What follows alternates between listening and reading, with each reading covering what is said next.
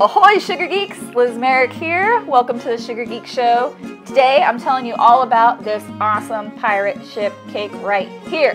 This is going to be a great tutorial, you guys. We've got sculpting, we've got edible sails, we've got chocolate kraken tentacles, airbrushing, buttercream waves, texturing, templates galore, so much cool stuff, you guys. Oh yeah, and these cannons right here, they actually shoot fireworks.